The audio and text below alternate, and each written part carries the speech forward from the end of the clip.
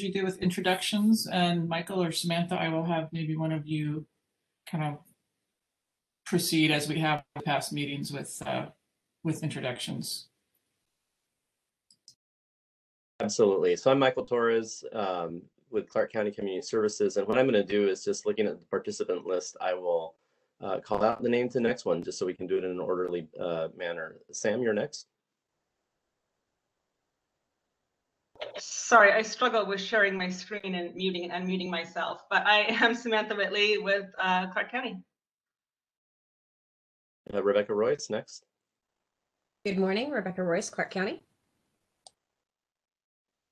The person that's in as Amy, next, please. Good morning, Michael. This is Amy Reynolds. I'm the Deputy Director for Share. Amy, welcome. Brian Cass, next.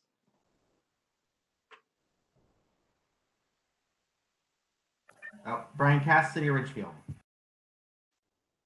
Thank you, Brian. Cherish? Cherish DeRocher, the City of Battleground. Thank you, Cherish. David Scott? Good morning, Dave Scott, City of Washougal. Good morning, David. Dennis Morrow?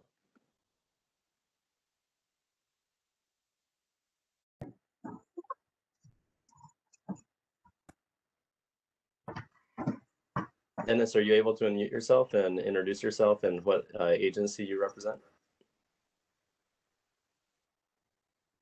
I see him on camera. He might be frozen. Dennis is listed as participating in the meeting, and he's with Janus Youth. So next, Emily. Morning, Emily Lutz, City of Battleground. Thank you, Emily. Jeff? Hi, Jeff Swanson, City of Bliss Center.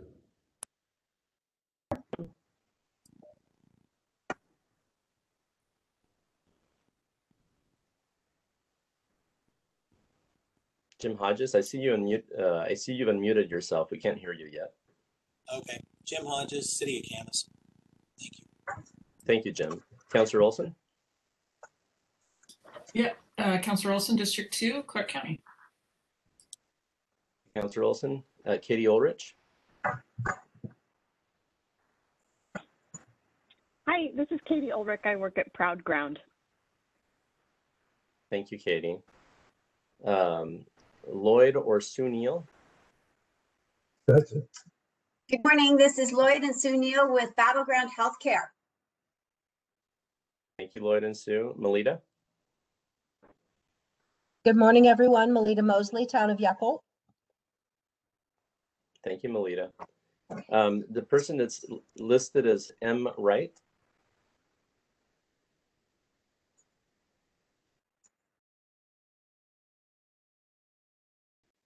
I saw you unmute yourself for a moment and then went back to mute, but we didn't hear you.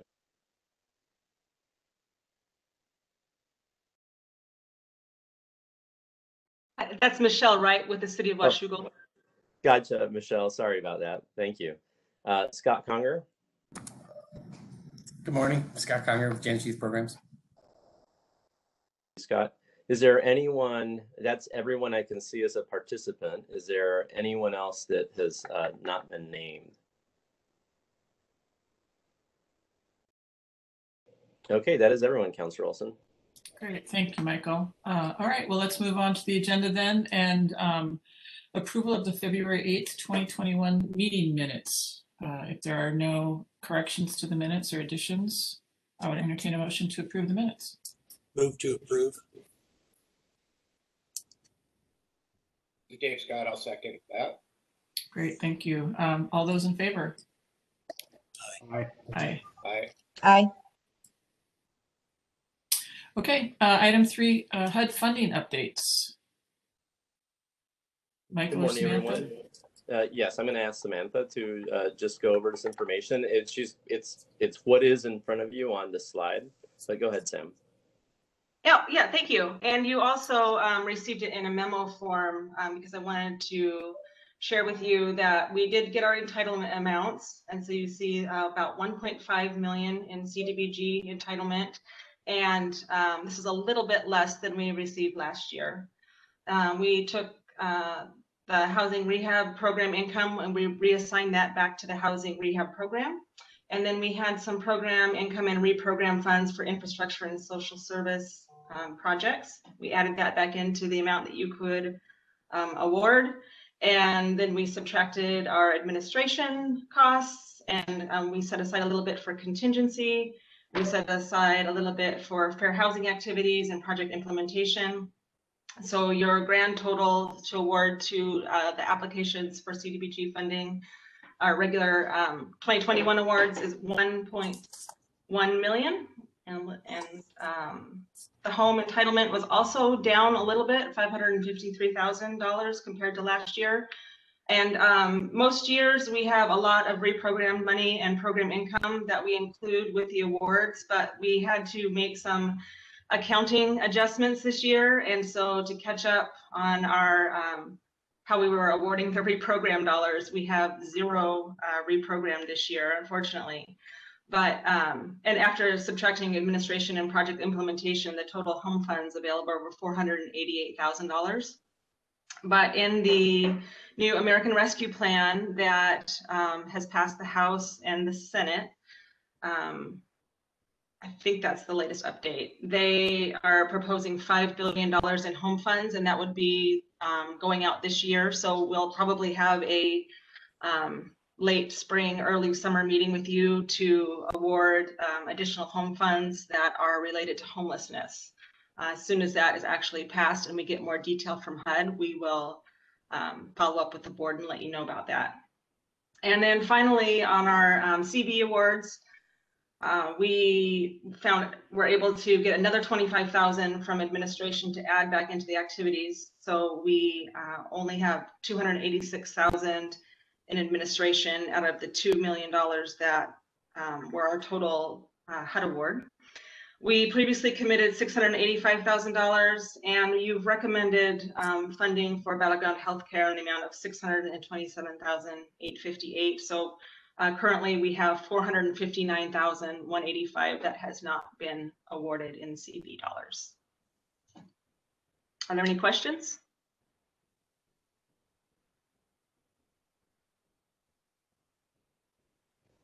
Thank you, Sam. And just as an update to the American Rescue Plan, is indeed it did pass the House, and this weekend it passed the Senate with some amendments, and it's going back to the House.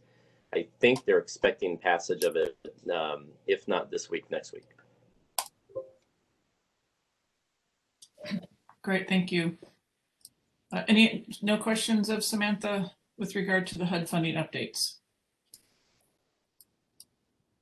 Okay, then we will move on to the 2021 entitlement funds and scoring and selection. And I believe this slide is also going to be Sam.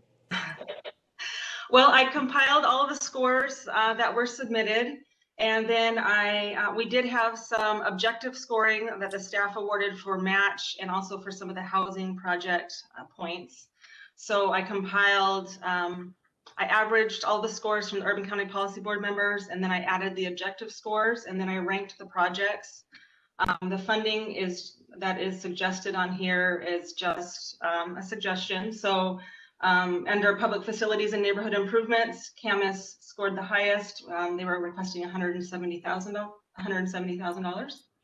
Lifeline scored 82.67, and so they were requesting $200,000. And Washougal Hamlet Park scored 80 points, and they were requesting $100,000. So you can see in the CDBG column, those were recommended. There was quite a drop off in the scores for the next project, which is Battleground Northeast First Street Sidewalks at 70 points, and Woodland Beechwood at 69 points. Then under Asset and Economic Development, the Hispanic Chamber was the highest scoring project at 91.47. So they were requesting $73,200. Proud Ground was second highest scoring at 88.6 points. They were requesting $300,000, and between the CDBG and home dollars, we would be able to fund them the $300,000. And then Mercy Corps' Business IDA program, they were requesting $290,000. They scored 86 points. And the amount available in CDBG that would be left would be $221,414. And then under the homelessness category, Janus Youth was highest scoring with 93 points, and they requested 120,000. Lifeline was second highest scoring with 91 points. They also requested 120,000. Share was a third highest scoring application at $300,000. And then the two construction projects, what really hurt the construction projects was the objective scoring. Neither one of them scored any points. It was worth 15 points if they had a mixed income development or if they had units serving 0 to 30%. But neither one of these projects happened to be structured that way, so they did not get the extra 15 points. I'm imagining that we could shift the American Rescue Home dollars to the TBRA programs later in the year, and then free up our entitlement funds to go towards these construction projects if that is something that the board would like to see. But this was just my initial take. Of course, I ran it by Rebecca and Michael, and now it is for the board's discussion and decision. Any questions of Samantha with regard to the scoring, or we might look at future money?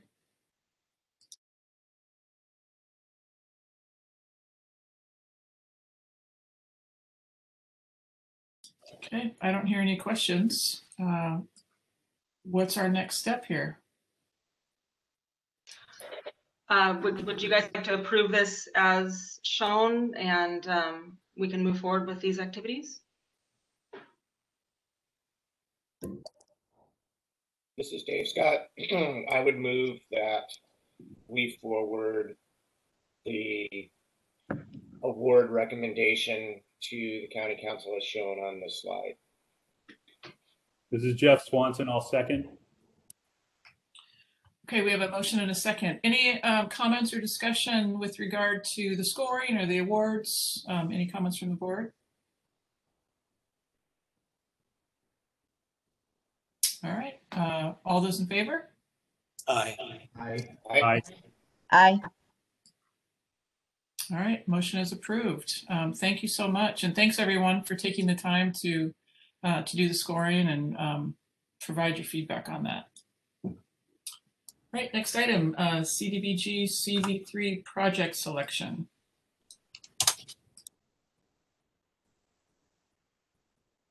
And next slide, please. And this is turning into Sam's UCPB because this slide is also Sam. Okay, hi. And Lloyd and Sunil are here to talk about how their project has kind of shifted over time. We have brought the Battleground Healthcare request before the board before. They were previously looking at rehabilitating the building that they were currently in. And as we started looking at the costs to do that and what other options they might have available, they found this building, which is a beautiful newer building that was already set up for medical care. And let me switch to the next slide. This is the total funding that they were previously awarded, the amount that we still have available for the COVID response. And so the total funding requested is just over $1 million.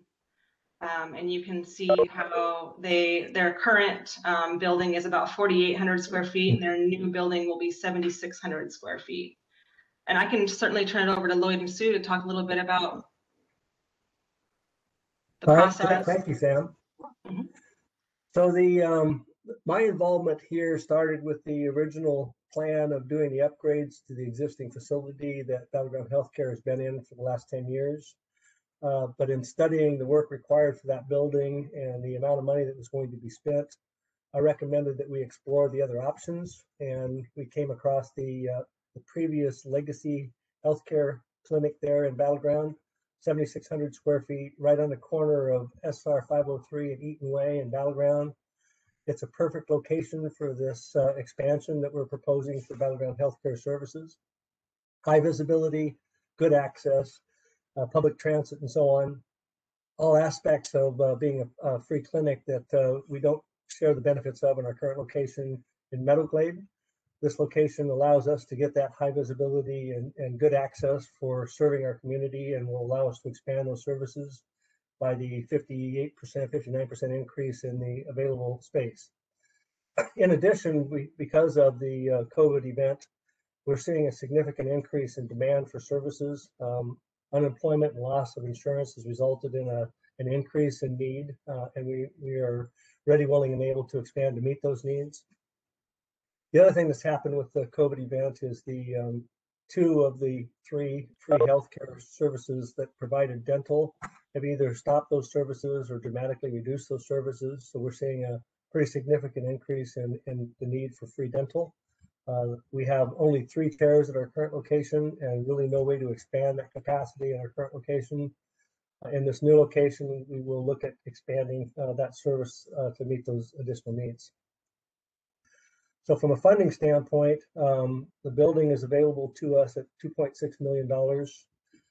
We would like to buy that building and occupy it for the foreseeable future, but with the current funding available, what we're proposing is a 15-year lease purchase option. We would prepay 5 years of that and use the balance of the funds to do the tenant improvements required to make that facility serviceable for Battleground Healthcare.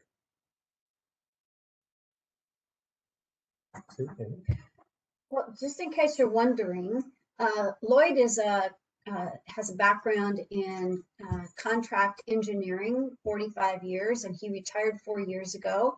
And so Battleground Healthcare Board brought him on to be our consultant and project engineer, and to allow us to be able to work through all that is involved, to be able to take on this this wonderful initiative. So so that's why it's the Lloyd and Sue. So she couldn't stand me being retired for 4 years. She put me back to work. Are there questions? I have a question, Melita from Town of Yakult here. If we proceed with this option, what do you, and this may be a difficult question to answer, but when do you expect to be open and serving the community? So the current schedule is that we anticipate signing the 15-year lease purchase option on or about April 1st. We're looking at about 3 months for the renovations that are required. So we're looking at trying to be operational by late July or early August. Wow, that's much sooner than I anticipated. Thank you. Yeah. This location also is so well designed. It has a whole separate entrance for laboratory services. So we're looking at being able to have a whole section that we are going to call our vaccine site. So we would be applying to be able to give COVID vaccines and also flu vaccines at this site. It's got a perfect location for that, and certainly the people that we serve are the ones who are now and are going to continue to be challenged in getting vaccines, whether it's flu or COVID. And I believe COVID in the future is going to be just one of those annual vaccines that we all are going to need, either yearly or on a booster type of basis. So we're excited. This is a continuity of care for us, for all the people that come to see us. Also, we have 3 new internal medicine providers who have come alongside us to start providing care. We are excited. They are already seeing clients. And we have, middle of this month, we have a mental health provider who is going to start providing counseling services for our clients. And we're seeing a lot of people who are struggling with depression and other mental health conditions due to COVID, let alone what they had going prior. And she is bringing alongside one of her colleagues. So we're really excited about being able to add the mental health component to our services. And this new location will allow us to have that specific site.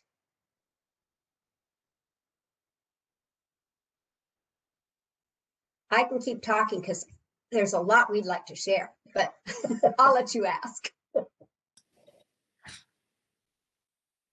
Well, it sounds fantastic. And I know the group is excited to help financially support this project. Other questions?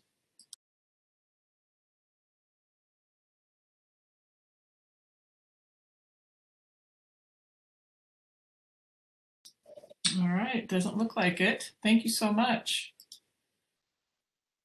Do we have anything else on this topic? Does the board want to award all of this funding to this project?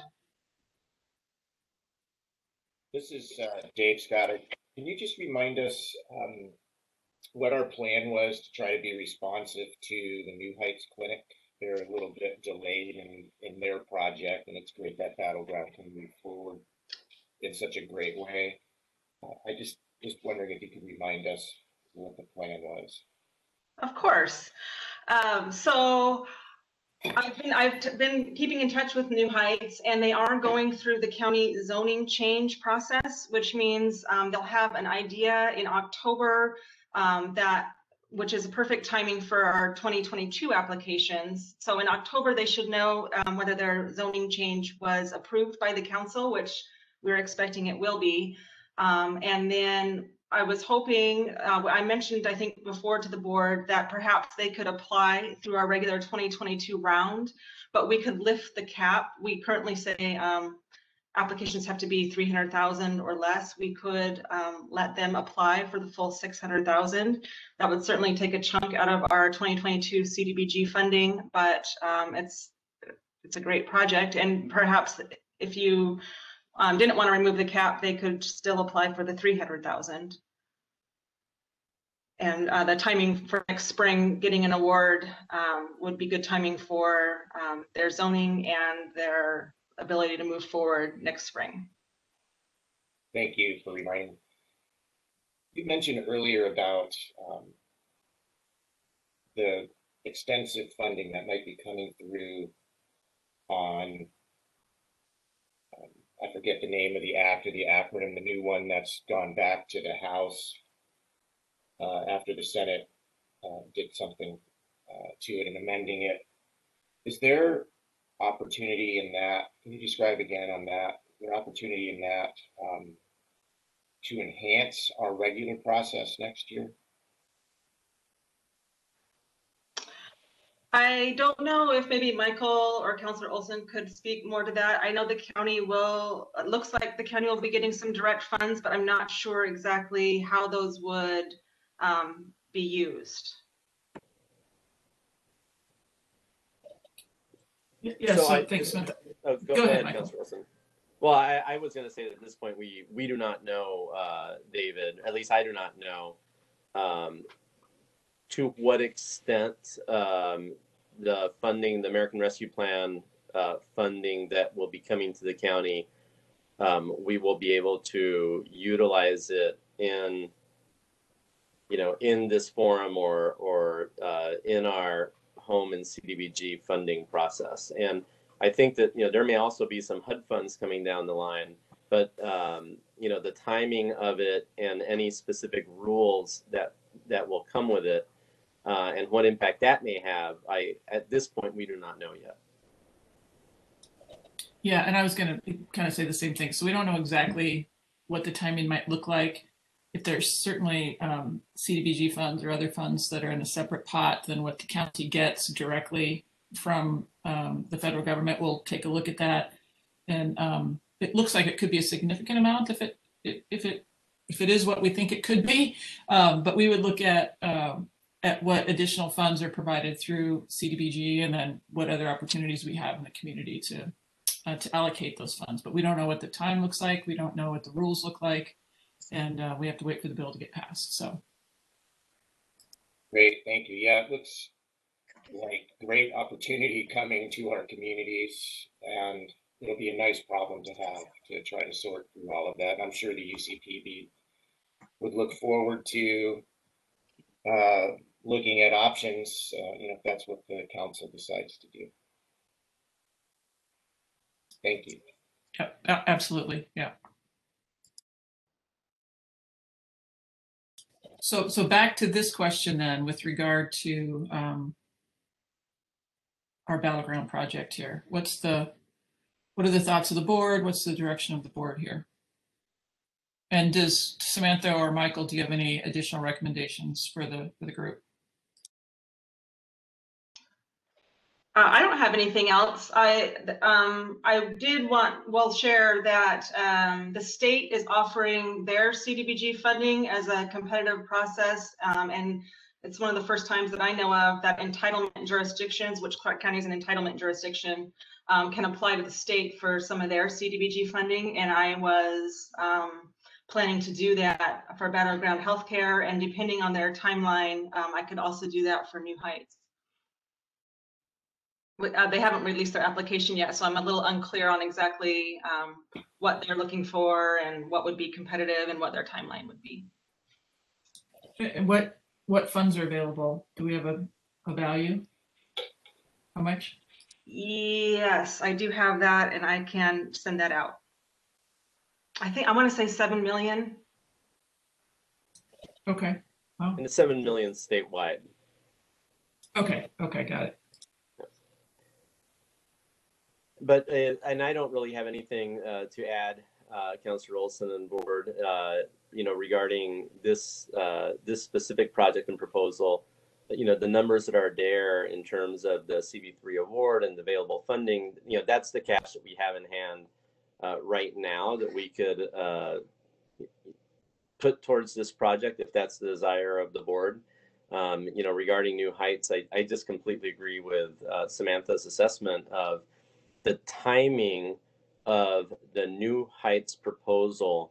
Our next funding round, the fall cycle that opens, really works out a lot better for them, which also makes this funding available for this proposal right now. So in my mind, this makes sense given what we have and what we know and the timelines that exist. This is Chair Stroesher. Can we move to approve this? Absolutely. Okay, I'd like to move to approve awarding the Battleground Healthcare the CDBG CV3 award. Okay, we have a motion. Is there a second? Dave, I'll second that. Thank you, Dave. Further discussion, comments from the board?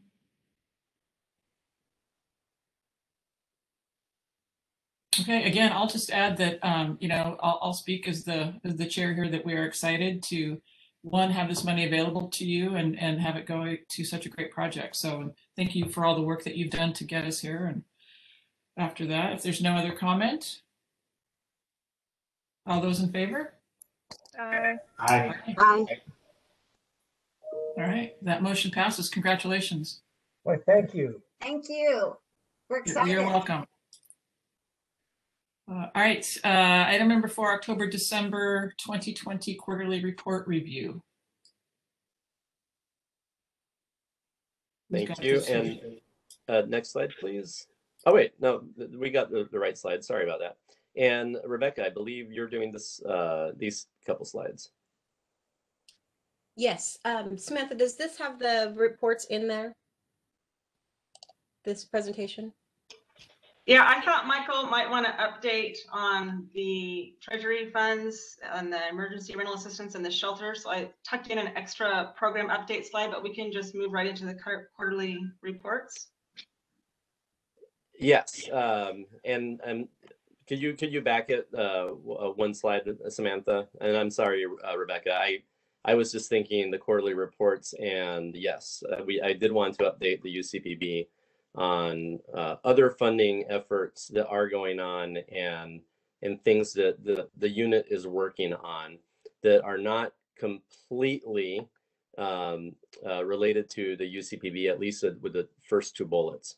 So Clark County is receiving a direct allocation from the U.S. Treasury Department of $14.7 million for emergency rental assistance of people who are currently housed or have a lease, and they may owe rental arrears, and they may not be able to pay their existing rent.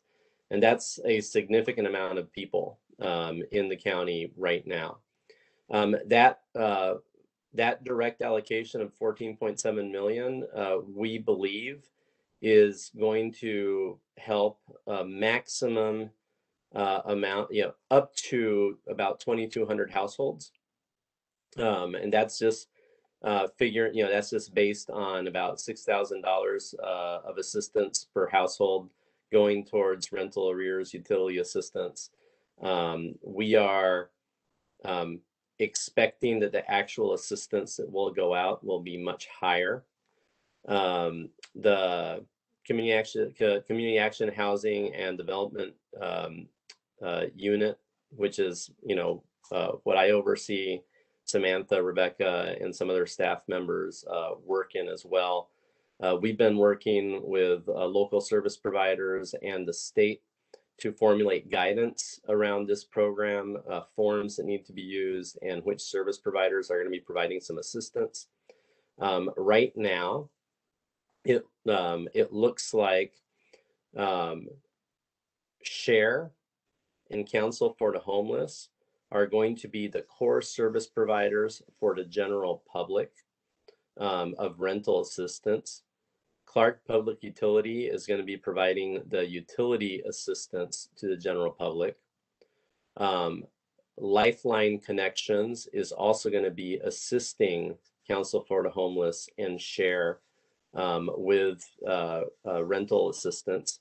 And with focused populations, the Clark County Veterans Assistance Center is really going to be focusing and providing assistance to veterans. Bridgeview Housing, which is a local agency that works pretty closely with Vancouver Housing Authority, is going to be focusing on assistance for BIPOC communities, Black, Indigenous, or people of color. And Partners in Careers is going to be focusing on the immigrant community. And Janus Youth is going to be focusing on the youth population. And when we're talking youth, we mean up to 25 years of age. So there are quite a few youth households that do have, that would meet the requirements for this assistance. There are also several other providers that we're working with. Vancouver Housing Authority is going to be receiving some funds to attend to some of the tenants in their housing specifically. We've been in conversations with some other providers such as Impact Northwest, Reach. So service providers that will be participating in this program, I expect are going to be increasing. And we are currently working on contract drafts, finalizing guidelines, and we are hopeful that this rental assistance will be able to start going out to the community by the end of March. There is some additional guidance still coming from the Treasury Department, even as we speak, that is being waited on. But we are hopeful that that will not delay our efforts as we move as fast as we can to get this assistance out to the community. In addition to this direct allocation, there are some funds that are going to be coming to us for the same purpose from the state, from Washington State Department of Commerce. There are also Treasury funds, but these are the funds that went to the states to then allocate to the counties. So Clark County received 14.7 million from a direct allocation to the county, and then the county portion that's being distributed by the state of these same type of federal funds with this purpose, we will be receiving an additional $15.4 million that we're basically going to streamline into, it's the same eligibility criteria, the same basic guidelines that are coming with these funds. So we're going to leverage what we've been setting up for the county direct allocation program, so that basically we have a deeper fund to provide assistance to the community using both the state and the county direct allocation program. So that combined basically $30 million, we're expecting in total is going to serve about less than 5,000 households based on the amount of need that we're expecting the households to have. The best data we have from Council for the Homeless and from the state and from the Community Foundation is that there could be about 15,000 households in Clark County that need this kind of emergency rental assistance. So, this is a lot of money, and it's not nearly enough to meet the local need that has been created by the economic conditions that came with the pandemic. So we are working as fast as we can to get this assistance available to the community. So that's on the Treasury rental emergency rental assistance, county direct allocation and state allocation. Does anyone have any questions about that?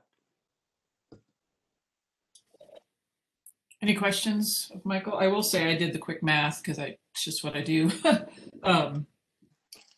million does seem like a lot of money, and 5,000 households doesn't seem like very many. But when you do the math, that's about $6,000 per household, which then also doesn't seem like a lot of money. So anyway, for what it's worth. Absolutely, Councilor Olson. And what we've seen, $6,000 of assistance per household, we're just averaging that out. The way this program works is that households can receive a maximum of 12 months of assistance. And we're thinking that we know from calls that we've been getting that there are lots of households that have well over 12 months of arrears and rental assistance needs. So the actual average of funds that go out to households that need assistance is likely to be higher than $6,000, which means fewer households assisted. So that is, it's going to go fast. These funds do need to be expended by December 31st. I do not expect that to be a challenge. The bigger challenge that we're going to have is basically managing our local community service providers' capacity to get out this amount of funding in this year time frame. There will be some additional emergency rental assistance dollars that are coming with the American Rescue Plan. We believe that will be an additional about $30 million, but we do not have any more information about that yet. But it is going to be a challenge to get out to the community, and we will figure that challenge out because the community needs that support. So Michael, on that topic of the logistics of getting this money out, is that something that you would bring back to the Urban County Policy Board as a report, or how are you gonna, is that something you would present to the council? How does that work? Because I know we had the same kind of concern and issue with the funding we received last year in terms of economic stabilization, what we did with that. So this is a big deal in terms of the logistics to get it out. So can you speak to that for a minute? Sure, absolutely. And yes, I can and be happy to report to the Urban County Policy Board on where we're at and where we're going. Councilor Olson, I do believe we are going to be doing some report outs to the council, possibly about the American Rescue Plan dollars and the capacity to implement programs related to those funds. It may be as early as next week's council hearing or board time. I believe that Vanessa and Mark Gassaway are having conversations on the scheduling of those with Kathleen Otto right now. So yeah, that is going to be coming to the council. There are most of what we will discuss, bring forward with the council, at least first, is the internal to the county department capacity to oversee the funds, develop the contracts, work with the service providers. What do we need to do to be able to have the capacity to do all these things? Because just to give the board members an idea, in a normal year, the Community Action Housing and Development Unit, there are 6 of us on staff. We generally manage about $10-12 million across all programs, and about, depending on how we, about 30 different programs, about 60 contracts. In 2020, we managed close to $30 million.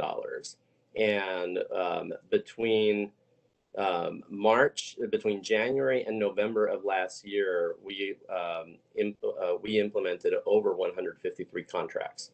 It was, we were stretched at capacity as much as we can. So far in 2021, just with these rental assistance dollars, not, excluding anything we're talking about, home, TBRA, CDBG, community services block grant, document recording fees, anything else, just with these Treasury emergency rental assistance dollars, we are already overseeing as much funding as we did for the entirety of 2020. So we will definitely have to adapt some changes to be able to do this, and we will be talking to the county council about that, and I will absolutely bring those reports to the Urban County Policy Board as well. Thank you. And then just one more clarification. So depending on where the pot of money comes from, that would dictate or inform what role the Urban County Policy Board plays in distributing those funds. So if there are CDBG grant additional funds, which we talked about earlier, is that correct? I mean, would we come back later if we had these, the types of funds that we oversee? Yes, if there are updates in the American Rescue Plan funding that increase home and CDBG, and we need early implementation, we will absolutely notify the Urban County Policy Board and request meetings. Okay, thank you. Yeah. Any other questions before I continue? And we move on to the Rebecca reports shortly. So the second update is last year, Clark County Community Services received a $2.5 million grant from the Washington State Department of Commerce to increase shelter, homeless emergency shelter capacity in our community. That was a joint application with the City of Vancouver that was done to the Department of Commerce. It is a joint project with the City of Vancouver and the Vancouver Housing Authority, even though the grant itself was just a joint application with the City of Vancouver. So the Vancouver Housing Authority had spent a good part of last year looking for a potential site to serve as a non-congregate emergency shelter. On February 10th, they acquired a former Howard Johnson motel that's near the Vancouver Mall to serve for this purpose. And once we're out of, and we anticipate this will be for about 2 years, 3 years of operating as a non-congregate homeless emergency shelter, after which the Vancouver Housing Authority is going to convert the facility to affordable housing of low-income persons.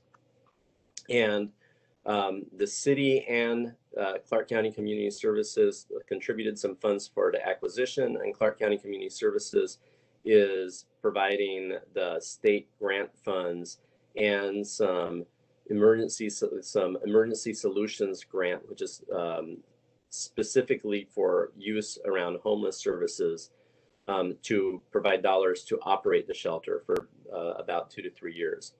The operator of the shelter was solicited via a request for applications, which closed in early February.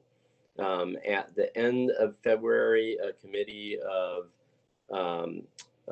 composed of Clark County staff and Vancouver Housing Authority staff and City of Vancouver staff selected the operator based on the applications as Catholic Community Services of Western Washington.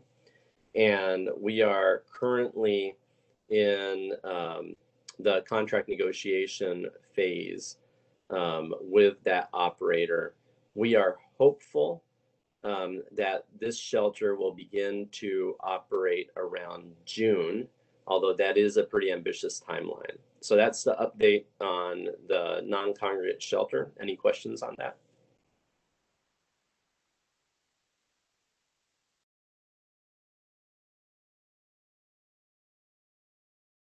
are no questions, the last update is really Samantha has already mentioned it. Most of what I have to say, just about everything that I have to say, which is the State Community Development Block Grant Program is making, and I believe for the first time ever, 2 other CDBG and home jurisdictions and subgrantees in the state about $7 million of state CDBG COVID funding. We can apply. They're going to release an application. We have not seen it yet. To receive additional funds to apply to existing programs that have a shortfall. When they release the application, we will plan to apply, so we just have more funds available, and we will inform the Urban County Policy Board as we move forward with the application, what the results are, if we receive more funding, and then make funding decisions if we receive those funds. Sam, is there anything you'd like to add to that? Nothing that I'd like to add, except I think that we would apply specifically for a project. I don't think they would just award us funding. I think we would have to apply showing that the battleground healthcare has a gap that we want filled. But we'll inform the board as we know more. Yes, thank you for pointing that out. So, and what Sam is basically saying that if we have to apply to these funds for a specific project that has a gap, what makes the most sense to us right now as staff is to use the Battleground Clinic as the project that we're in the process of and still has a funding gap for what they want to do. So we would, if we have to do a specific project, that's the one we'd likely submit for.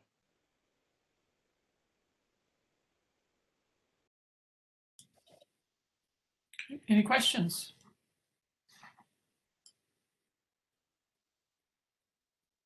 Okay. Is that it for the report review then, Michael? And that's it for our program reports, but Rebecca is next with the quarterly reports. Perfect. All right. Good morning.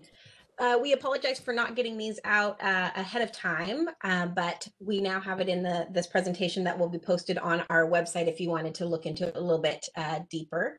For the most part, projects are on schedule or were on schedule for this report period, which is October through December 2020. The Battleground project was put on hold due to COVID and all the other capacity issues that went along with that. The Ridgefield project is complete and fully reimbursed. The Battleground Southeast Clark Avenue improvements was awarded funding and will be moving forward shortly. The Camas Northwest 12th Avenue improvements project, the contract has been executed on that project, and we will be doing a pre-construction meeting soon. And then the Ridgefield Simon Street project, we have awarded funding, and we are now starting to work on the environmental review so that project can move forward. The Share Elevator project from 2019 is still nearly complete. We are still waiting for a final inspection. They were scheduled to come out, and then unfortunately there was a COVID outbreak at the shelter, so they had to postpone that. We are still waiting for the inspector to reschedule, but everything else should be done. Once we have that inspection, this project will close out very quickly. The Washougal Social Services Building, the environmental is complete on that, and the contract is executed. The asset and economic development programs are all on schedule. The Hispanic Metropolitan Chamber's 2019 project is completed, and they served 42 small businesses and did multiple virtual workshops for agencies or for new business development. The Proud Ground Home Ownership Acquisition Project program is done. They did assist 3 households in purchasing new affordable single-family homes. And the programs are now starting their 2020 funding as of January. Next slide. In affordable housing, Second Step Housing, their project is nearly complete. This is where they are building new townhomes, so those will be coming online shortly. The Grand Boulevard, Grand Pacific Apartments, the contract and legal documents are executed, and they've got all the financing in place. So this project should be moving forward soon. Mercy Housing's new housing of 70 units is going through the process. The environmental is complete and they've received their tax credits. So this project will be moving along soon. And the same with the Central Park Place rehab project. That environmental is currently underway and they did receive their tax credits. For tenant-based rental assistance, our Lifelines 2018 program is now complete, but is being continuing on in 2020 with their new contract. Janus Youth has completed or is nearly complete with their 2019 program. COVID slowed them down a little bit on their spending of their project, but it's basically done and they were able to assist 17 households. The Share Aspire program is also nearly complete.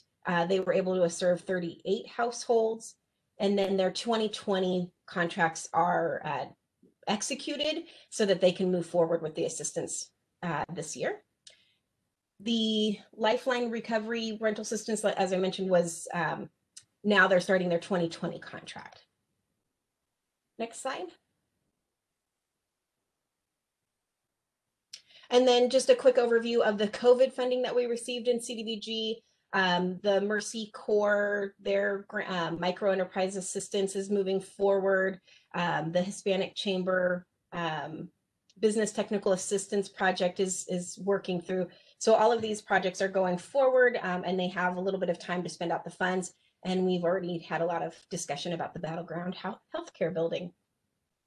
And that is it for the quarterly reports.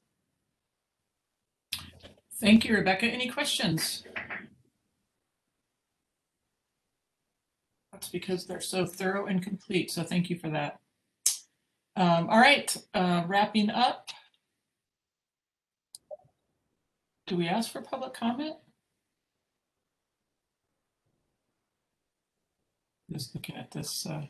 Yes, we usually make some space if there is any interested public calling in. Now's the time for a comment. Okay. Do we have any public comment or any other?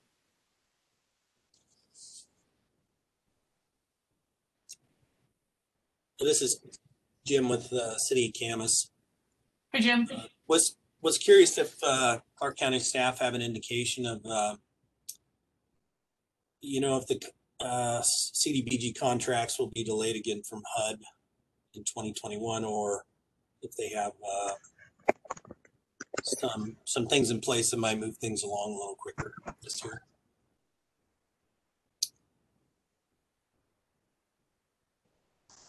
I don't know that. I don't know, Jim, if I'm not expecting contracts to be delayed from HUD this year. I don't know that they're putting anything in place to try to expedite things either. But I would anticipate the contracting schedule to follow what their proposed timeline usually is. So we're probably looking, and Sam, please correct me if I'm wrong, like we're probably looking at contracts from HUD approved around August or by August, correct? That sounds right to me. That's their usual time frame. I don't know if the transition to a new administration will speed things up or slow things down. I guess it could go either way. Okay, thanks for the information. I appreciate it. Thanks, Jim. Other public comment? This is Sue Neal, Executive Director at Battleground Healthcare. Just once again, I just want to express our sincere gratitude to all of you for your generous support of our project and the ability for us to serve the community with so many people in need. And this is just an exciting opportunity to do that. So thank you again. Well, on behalf of the Urban County Policy Board, you're very welcome. We look forward to seeing the progress. We're excited for an open house. Absolutely. This is Dave Scott. I just wanted to put a plug in for the team at the county. Chair, you know that your team is doing a lot of, I don't want to call it extra work, but it's extra work because of all this great funding that's being provided from various levels of government. And there's just a lot of work that goes into running these programs. And just by virtue of the report we just received, it seems like almost there's like 3 times sort of the distribution of funding, or there's just significant distribution going out. So I know all of us in the city, small cities as well, are doing a lot of, for lack of a better term, extra work in response to COVID. And it's really outstanding to see that happening and to see this whole county coming together. And so just kudos to this team specifically and everyone at the county. Thanks, David. I actually, until Michael had outlined it, didn't really realize the amount of money that was going through that particular department as well. So I agree. Everyone in Clark County, all our jurisdictions, staff at the county here, just, and it's not going to stop. We still have a lot of work to do as we get through 2021. So, other comments?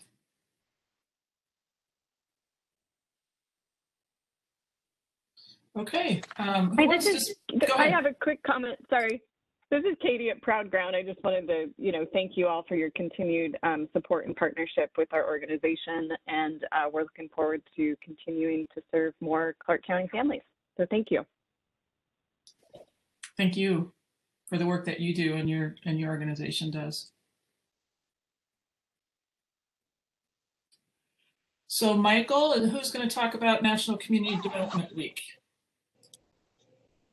I can do that, and there isn't just awareness. This National Community Development Week is going to be April 5th through 9th. If you as cities and have proclamations that you're putting together and you want help with that, let us know. If in the process of putting your proclamations together or any activities that you plan to do, and you need program information regarding how has home or how has CDBG impacted your specific locality, we have that information. Please ask, and we will provide it as soon as we can. Sam, is there anything else you'd want to add to that? I would just say that the small cities don't have to write a proclamation. I have the proclamation, and I'm happy to share it, and you can tweak it. I'll probably be reaching out by email with the proclamation, and then I can customize it for your city, or you can. And thank you. Great, thank you. Anything else for the good of the order? Thoughts, comments? I will only say, again, great work, and we still have a lot more work to do coming up here in 2021, but thanks for everyone's participation. And if there's nothing else, we will adjourn. Thanks, everyone. Thank you. Take care, everyone. Thank you, everyone. Thanks very much. Bye, everyone.